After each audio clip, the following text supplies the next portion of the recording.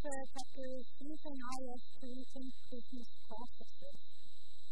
And the matter here is on page 135. It shows that the four steps the strategy and development of high-level map of the organization processes. And step 1, so mapping out what are the processes. And then step 2 is process selection and mapping. And then step 3 is process design and specification. And then 4 is implementation and change projects. The idea is to be able to identify processes used in the behavior of customers and to see where improvements can be made and to identify the different aspects of the process that could be improved, like the number of processes or the waiting times or the number of events that take place and maybe people involved. So there's different types of redesign or innovation approaches. You can have a systematic redesign where you identify the processes that might need improvement and just fix one to them. And you can also have a change sheet, which is fundamentally rethinking the services and new design from scratch. And this is an example of how you would map out and illustrate the process design diagrams. So you have different types of levels. And the top level is the organizational view, the most general view. And then the medium level has to do with the functional relationships within the organization. And then the lowest level is the process view. And these different types of views, you can take the third process view of manufacturing and you can further specify the process. So this is a process function how an existing process works within a hospital. This is an example that we gave in the book. So on page 138 and 159, they show the process before and after the redesign. And there's different types of labeling that's used here. So you have roles in the process, and you have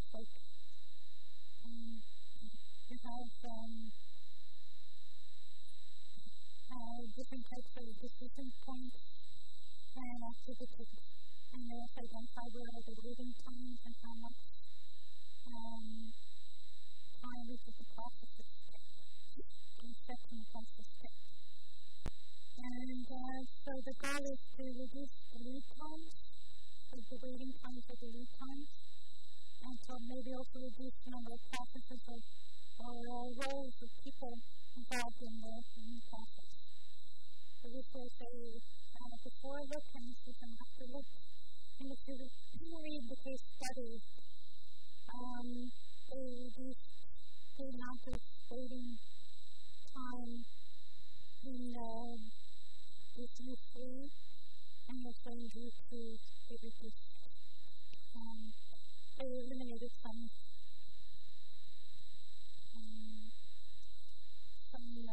waiting time in the process.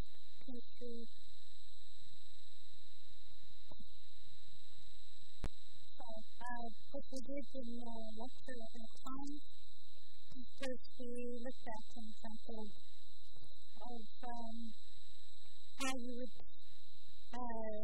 register yourself on your first day of school, and you wrote out the process map, and you looked at ways of possibly eliminating process steps, or simplifying process steps, or integrating process steps, and then process steps.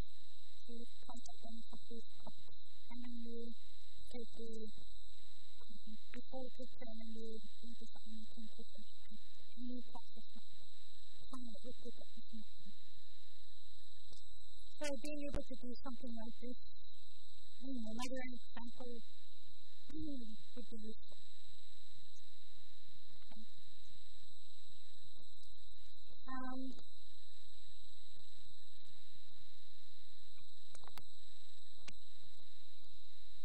On page 141, there's this diagram which is the interaction between processes, information, systems, and people. And there's a table below this figure that talks about how information systems can change the rules, and we talk about disruptive technology.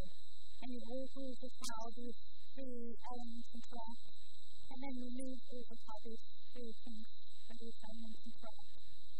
So, what you could also think about is we have a second course about disruptive technology. What is disruptive technology, and what processes could change, and an example where you introduce disruptive technology. And we talked about e-paper, disruptive technology, and what rules change in e-paper. And another example might be what kind of processes could change in the supermarket example. And I will just use another example. So just in the different kinds of problems, the concept of how information systems change the rules, how they change them, and how it's related to changes in the processes.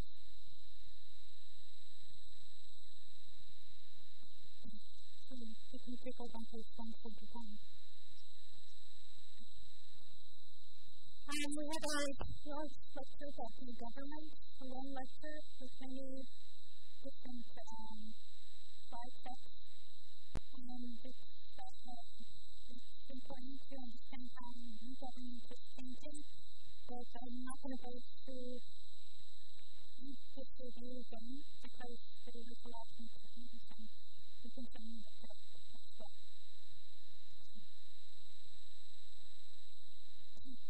The lecture about web services, cloud computing is becoming central in web services.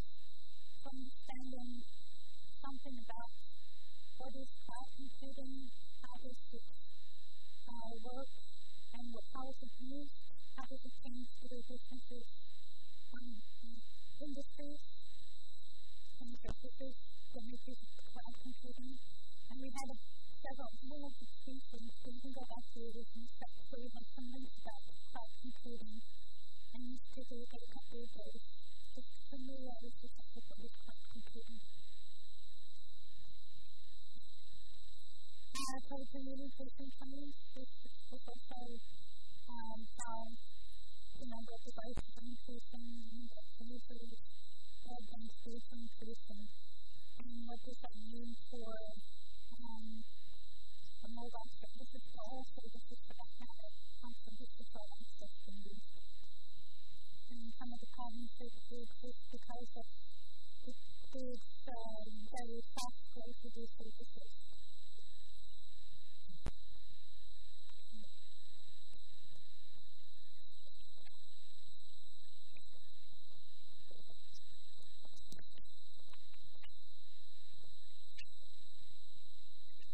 Chapter 6 it's called Culture, Structures, and Politics. And it's divided to talk about structure and culture. How do people and culture see information? So is it important to the individual? Is it important to the organization? What motivates people to and the reaction to others? And we talk about the 4 cultural types, and we started out with discussing the order of open systems as 1, and then maximum open as 2, and then internal process as 3, and then relations as 4. So in the notes,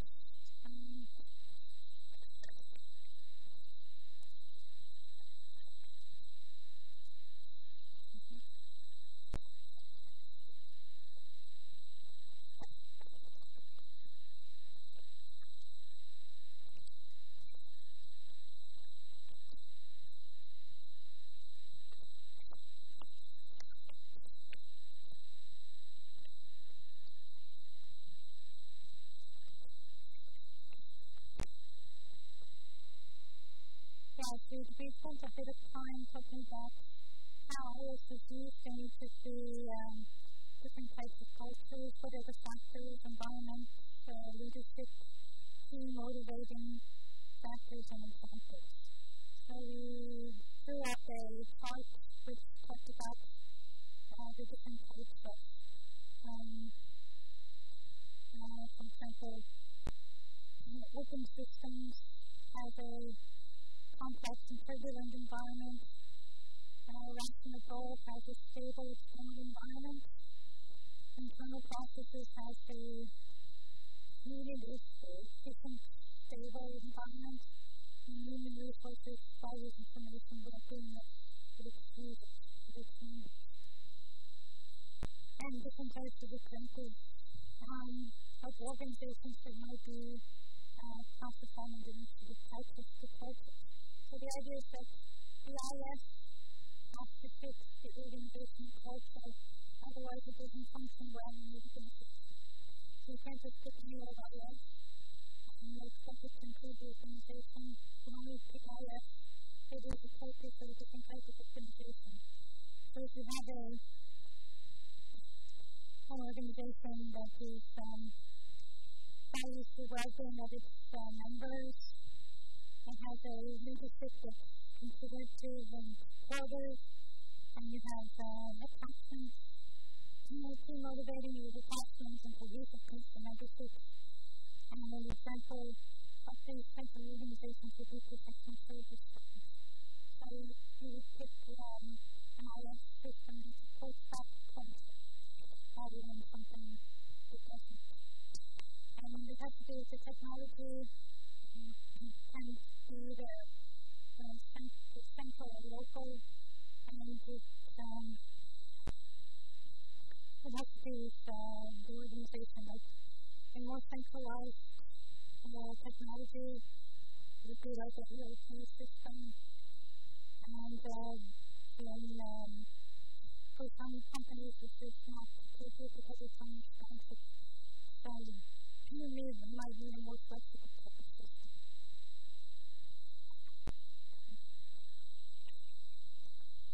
So this is chapter 6.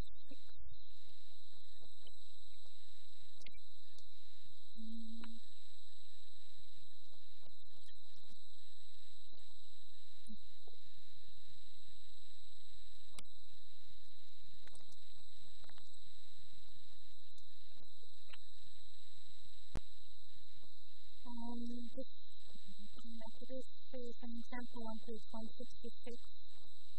Talks about central control at 6,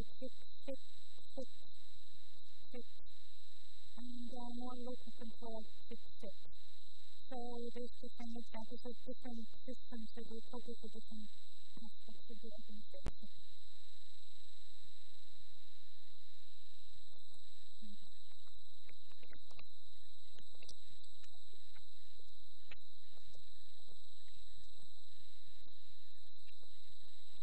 Chapter 7 is about organizing and positioning the IS activities. And there's kind of diagrams of each of the different ways for organizing things. On page 183, there are alternative ways to structure IS activities, central versus local. On page 190, there's outsourcing or in-house. So this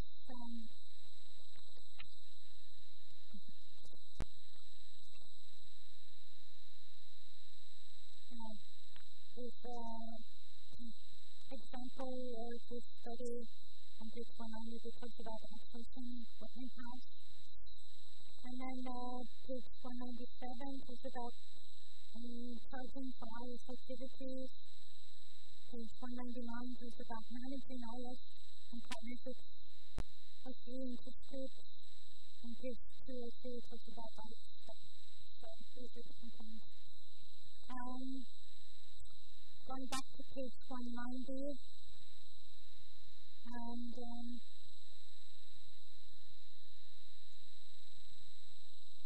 page 191 is a diagram of an IS as a resource tool.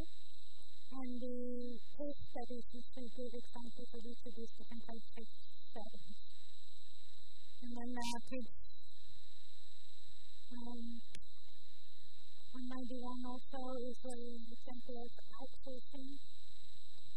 And you can think that these go back to the original article about the 10 blocking, which explains different types of what is outsourcing. And then the advantages and disadvantages of outsourcing.